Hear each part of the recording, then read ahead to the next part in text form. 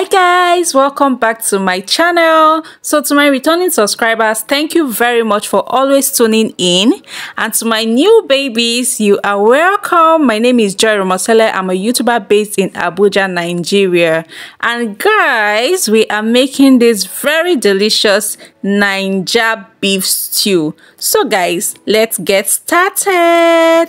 So guys, here is my already cooked beef, which I'm going to be marinating before sending to the oven.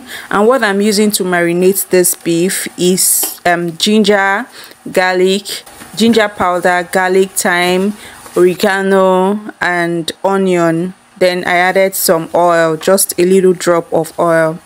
So I'll just do this and send to the oven.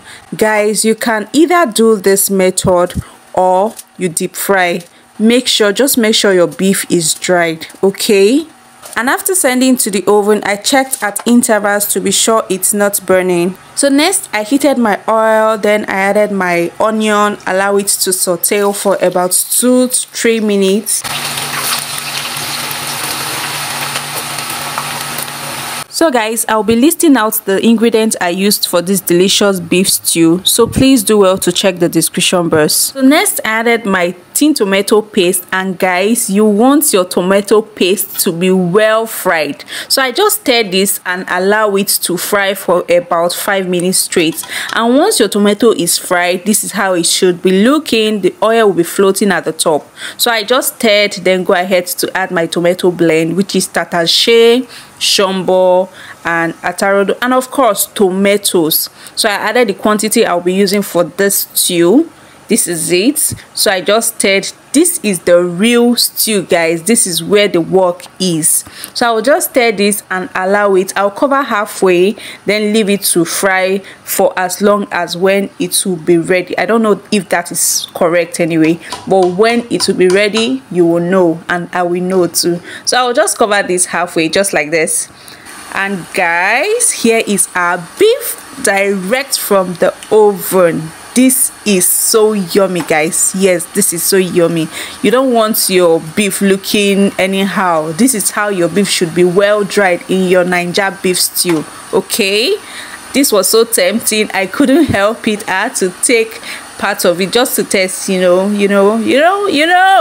So we have to test what we are cooking, guys. So I tested this and it was super nice. So I went back to check my stew if it's ready, and guys, it's not yet ready. So I just stirred this. I stirred this to be sure it's not burning.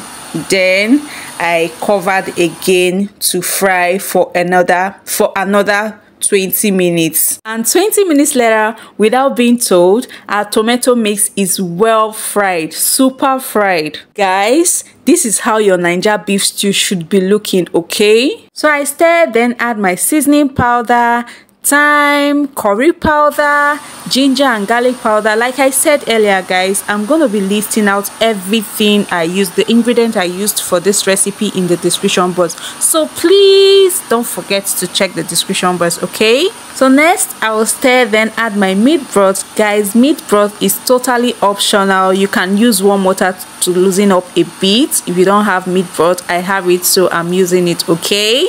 And after that, I'll just cover to cook for another 20 minutes. Guys, we are not in a hurry to make our Naija beef stew now.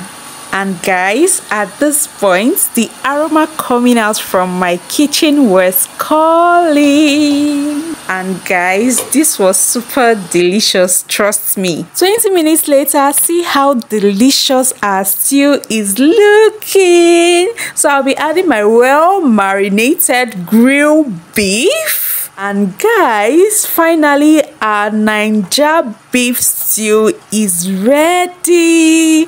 Guys, what would you be pairing this with? For me, just cite my white rice, and my plantain is by the corner. You can enjoy this with some white yam, plain beans, plain pasta, and even agege bread.